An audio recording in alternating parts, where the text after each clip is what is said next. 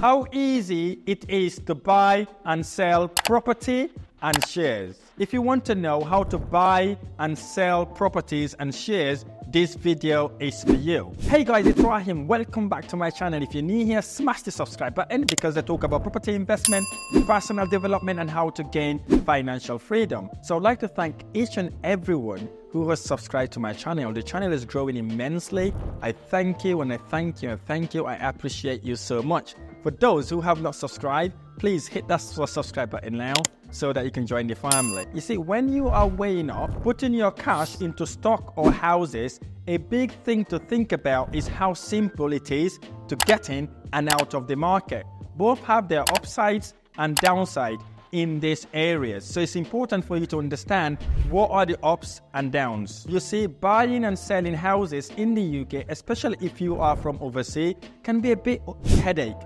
It requires lots of paperwork, lots of legal stuff to sort out, like conveyances, which is basically making sure the property is legally yours before you sell it or buy it. This can drag on for months and involves a fair bit of paperwork, unless you get someone or some advices from someone who knows the ropes, who's experienced, who's done it lots of times, to eliminate all these obstacles you may face along the way. On the other side, dealing with stock is usually like a breeze. You can set up an account online, you get verified online. With a few clicks, you are off the race buying and trading stock and shares. The whole thing is digitalized, pretty much instant, but the value of stock can jump around a lot. It is very volatile, and you might not always get someone willing to pay for your asking price straight away. Plus, with stock, you don't get something you can touch, feel, and sense, compared to property which you can touch, feel, and visit, and literally sleep in. You see, both stock and houses are usually better as a long-term investment.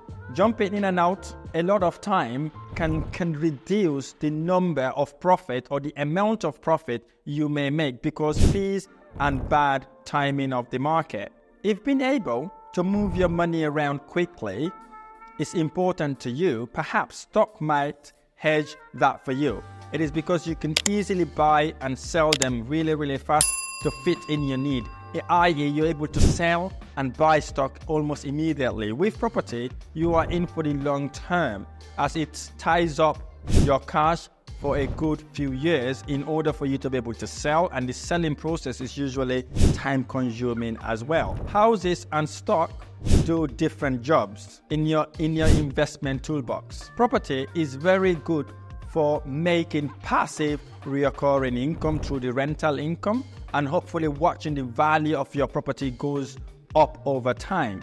You see, when it comes to stock, though it is handy for spreading your bet across different companies and riding the stock markets up and down if you fancy more hands-on approach. However, there's a risk of you losing everything over time.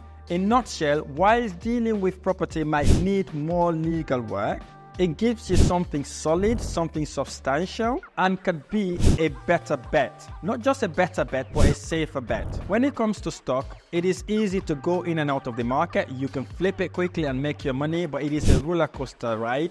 Mixing them up, having a property investment portfolio, and having stock and shares can reduce your risk significantly. This would also be based on how much risk you are okay with and how involved do you want to be in your investment portfolio. So looking at these pros and cons, look at your finances, look at your financial situation and determine what sort of investor you are. Are you one of those investors that likes to make passive recurring income whilst you see your property portfolio grow? Or perhaps you are a property investor who needs to invest, and once you need your money, you can go in and literally get your money straight away. These are the key distinct identities when it comes to property and stock. But hey, as we all know, property tends to grow up in value more than stock. In my opinion, if I was to choose between houses and stock, I will go for houses because look, Houses are there for lifetime. I can walk past it, I can drive past it. I've got my monthly recurring income.